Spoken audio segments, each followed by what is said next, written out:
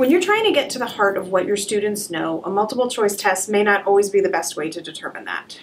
And one solution is to have your students record what they know through a screencast. And we have the tool that can help make all of this work, and we're going to show you how it does on this week's episode of PDL Techniques.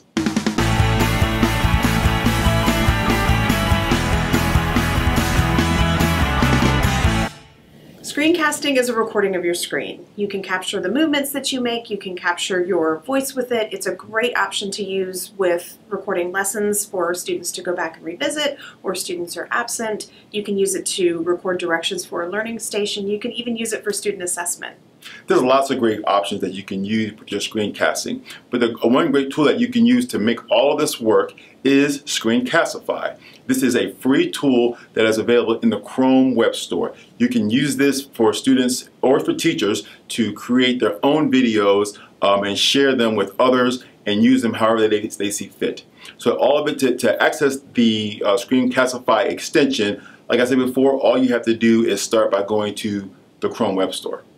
Once you have installed Screencastify from the Google Store, you're going to find the icon right up here. It'll be the orange arrow with the video camera in it. You're going to click on that.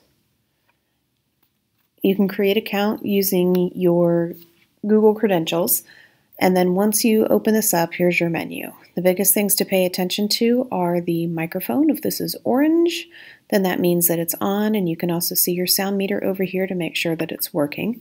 And if you choose to embed a webcam, in other words, if you want a video of yourself in the corner of your screen narrating your video, then you can turn that on as well. So, but it's not necessary. You'll notice this is the light version.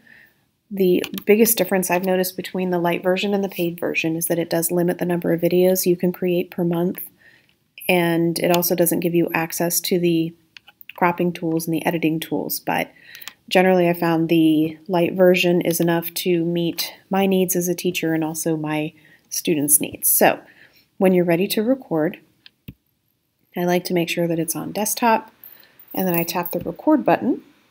This window will pop up, and it again lets me decide if I want to record the entire screen or just the application window. In this case, it would be my browser tabs.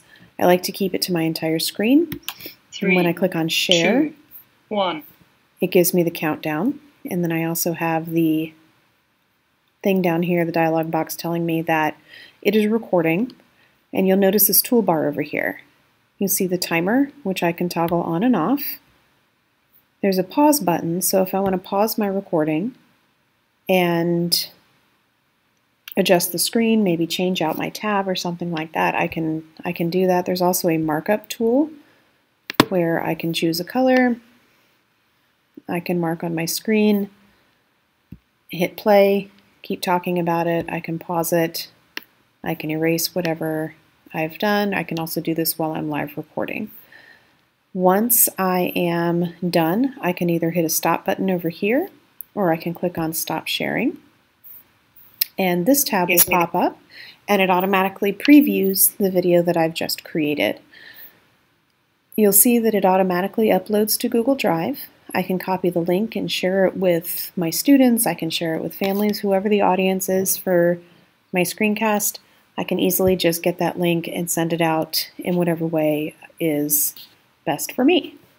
One of the really nice things that I think is helpful with Screencastify is that Google Drive integration that it stores directly in there. But it also gives you the option to store your video in a YouTube channel. You can click the share button up at the top, click YouTube, and then choose a channel where you want to store your Screencastify video.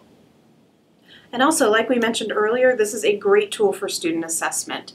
Check out this example from a 5th grader who's explaining how to solve a multi-step multiplication problem that she wrote herself.